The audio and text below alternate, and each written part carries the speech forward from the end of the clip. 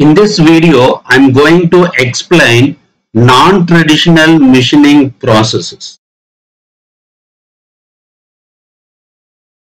The aim of the session to familiarize the students with non-traditional machining processes and instructional objectives. This session is designed to know different non-traditional machining processes and classify non-traditional machining processes. What are the learning outcomes?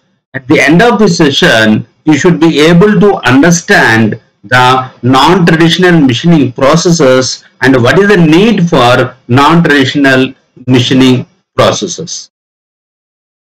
Non-traditional machining processes, also known as unconventional or non-conventional machining processes, are a group of manufacturing techniques that are used to remove material from a workpiece in a ways that differ from traditional machining methods such as cutting or grinding, etc. These processes are typically employed when traditional methods are not feasible or efficient for certain materials or shapes. Non-traditional machining processes can be classified into different categories based on their underlying principles or characteristics. Classification of non-traditional machining processes. Now let us see that the first classification is electrochemical processes. Electrochemical processes involve the conversion of chemical energy into electrical energy or vice versa through redox reactions. These processes rely on the movement of ions in an electrolyte and the transfer of electrons at an electrode. Electrochemical processes play a crucial role in various fields including energy conversion, material science, environmental remediation, and chemical synthesis. Thermal processes. So in this thermal processes involves the use of heat to bring about physical or chemical changes in materials. These processes utilize the transfer of thermal energy to alter the properties of substances or to induce specific reactions. Thermal processes have wide-ranging applications across industries, including manufacturing, construction, energy production, material science, and chemical processing. These processes require careful control of temperature, heating rates, cooling rates, and process parameters to achieve the desired outcomes while ensuring safety and product quality. Next, mechanical processes. Mechanical processes involve the use of physical forces, tools, and machines to shape, cut, join, or alter the properties of materials. These processes typically involve the removal of material through mechanical action, deformation, or the application of force. Mechanical processes are versatile and widely used in various industries, including manufacturing, construction, automotive, aerospace, and consumer goods. Now let us see that what are the sub-classification of these processes. Now let us see first electrochemical processes. It's subcategorized into electrochemical deburring. Electrochemical deburring is a process used to remove burrs from metal workpieces using electrochemical dissolution. Burrs are unwanted raised edges or rough surfaces that occur during machining operations such as the drilling, milling, or turning operations. They can affect the functionality, performance, and aesthetics of the final product. So, electrochemical deburring is commonly used in industries such as automotive, aerospace, medical devices, and precision machining. Next classification is electrochemical grinding. Electrochemical grinding is a hybrid machining process that combines the principles of electrochemical machining and conventional grinding. It is primarily used for the precision machining of hard and brittle materials where traditional grinding methods may be challenging or ineffective. Applications of electrochemical grinding include the manufacture of cutting tools, aerospace components, medical devices, and precision molds. It is often used for producing complex geometries, sharp edges, and fine surface finishes. So the next classification of electrochemical processes is electrochemical machining. Electrochemical machining is a non-traditional machining process that uses the principle of electrochemistry to remove material from a workpiece. ECM is particularly suitable for machining complex shapes, hard to machine materials, and delicate components with high precision and accuracy. This electrochemical machining finds applications in various industries including aerospace, automotive, medical, electronics, and precision engineering. It is commonly used for producing the complex molds, turbine blades, fuel injection nozzles, micro components, and surgical implants. Next, coming to under the thermal processes, the electron beam machining. Electron beam machining is a non-contact machining process that utilizes a high energy electron beam to remove material from a workpiece. It is a precision machining technique commonly used in industries that require high accuracy and intricate shapes such as aerospace, automotive, and medical device manufacturing. Electron beam machining is a precise and versatile machining process that finds applications in industries where high accuracy, intricate shapes, and fine details are required.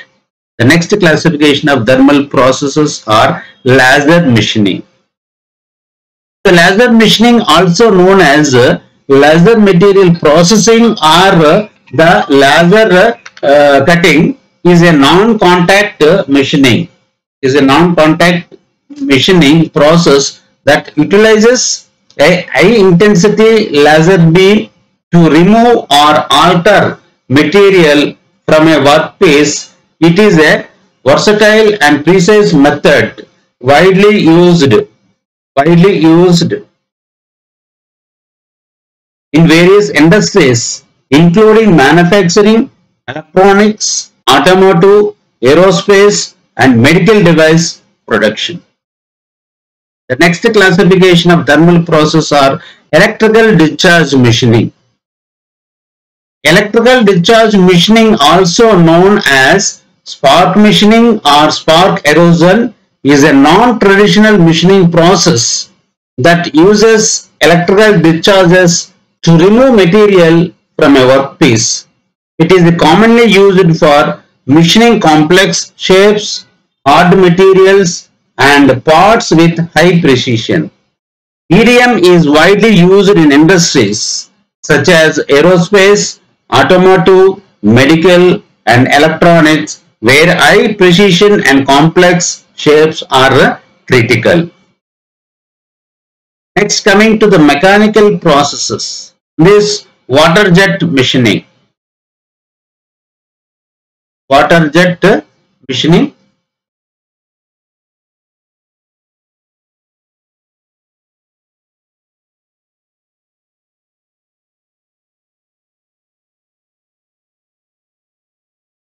Then abrasive jet machining, ultrasonic machining. So these are the classifications under the electrochemical processes, thermal processes, and mechanical processes. We'll see that next, chemical processes.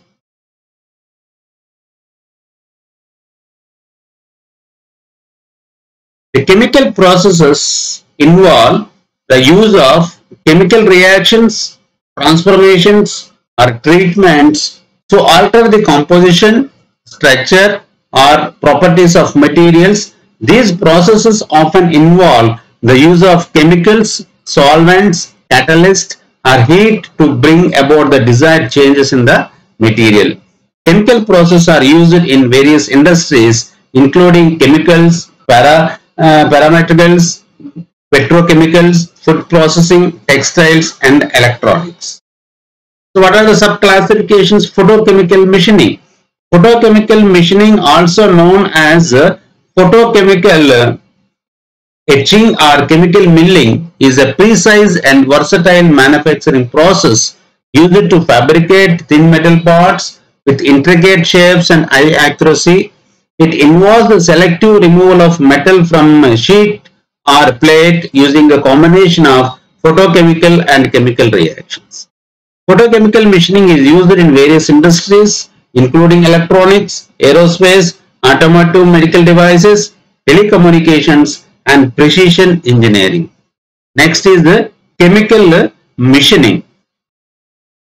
Chemical machining, also known as chemical milling or chemical etching, is a manufacturing process that selectively removes material from a workpiece through chemical reactions. It is a non-traditional machining method used to produce complex shapes, thin sections, and highly accurate components.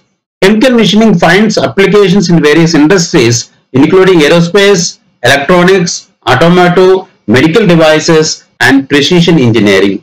It is commonly used for the production of intricate components such as electrical contacts, micro electromechanical systems, that call it as MEMS, fluidic devices, and aerospace structural parts, etc. Next, hybrid processes.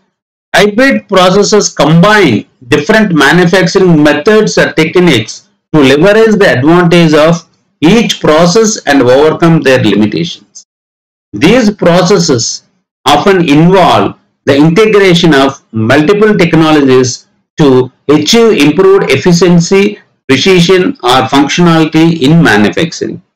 Hybrid processes offer numerous benefits, including improved efficiency, enhanced precision, expanded capabilities, and better utilization of resources. By combining the different manufacturing methods, these processes can overcome the limitations of individual techniques and provide innovative solutions for various industries, including aerospace, automotive, medical devices, and electronics. What are the subclassification of hybrid processes? Are laser assisted machining. The laser assisted machining is a hybrid machining process that combines traditional machining methods with laser technology to enhance the cutting or material removal process. In laser assisted machining, a laser beam is used alongside a cutting tool to improve machining performance, efficiency, and precision. Laser assisted machining is utilized in various industries, including aerospace, automotive, medical devices, and precision engineering.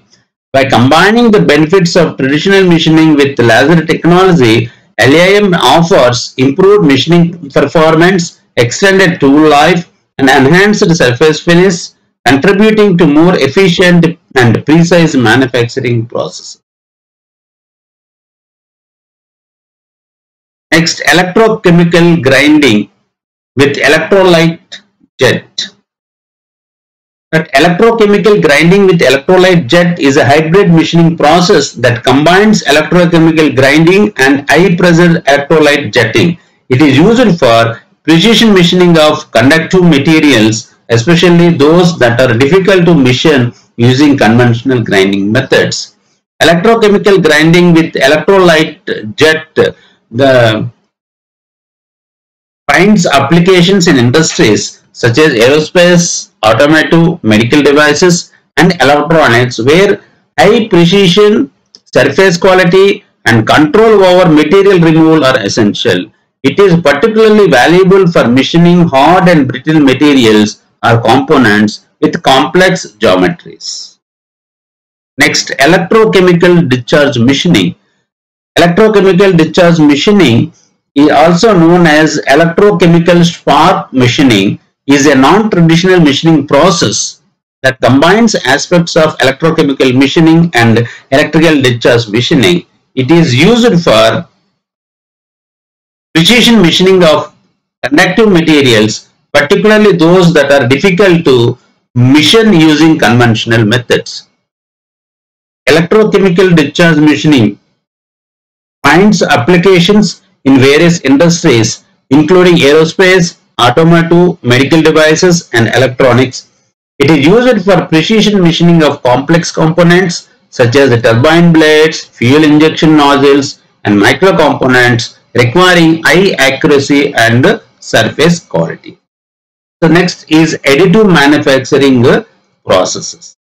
Additive manufacturing, also known as 3D printing, is a group of manufacturing processes that create three-dimensional objects by adding material layer by layer.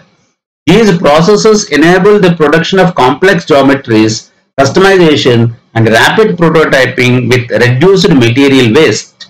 Here are some commonly used additive manufacturing processes. These are just a few examples of additive manufacturing process, and there are several other variations and technologies are available. Each process has its strength and limitations, making them suitable for different applications and materials. Additive manufacturing processes have revolutionized various industries, including the aerospace, automotive, medical, and consumer products, by enabling efficient and customizable production of complex parts. It's a 3D printing. We all know that 3D printing, also known as additive manufacturing, is a process of creating three-dimensional objects by adding material layer by layer. It is a transformative technology that has gained significant popularity and has revolutionized various industries. 3D printing has found applications in various industries, including aerospace, automotive, healthcare, consumer products, architecture, and education. It has transformed the way products are designed, prototyped, and manufactured, offering new possibilities for innovation, customization, and sustainability. So in this, there is a subcategory stereolithography. The stereolithography is a 3D printing technology that uses a process called photopolymerization to create three-dimensional objects. It was the first commercial 3D printing technology and is still widely used today. Stereolithography is commonly used in industries such as automotive, aerospace, healthcare, product design, and engineering. It is particularly well suited for applications that require high accuracy, intricate details, and functional prototypes or small-scale production of parts. The next one is selective laser sintering.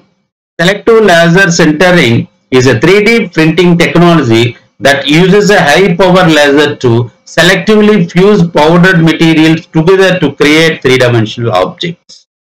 It is an additive manufacturing process commonly used for producing the functional prototypes and used parts and complex geometries. So selective laser sintering finds applications in various industries, including automotive, aerospace, medical, consumer goods, and manufacturing. It is particularly useful for producing functional prototypes, complex parts, and low volume production where strength, durability, etc. So these are the different classification of non-traditional machining process.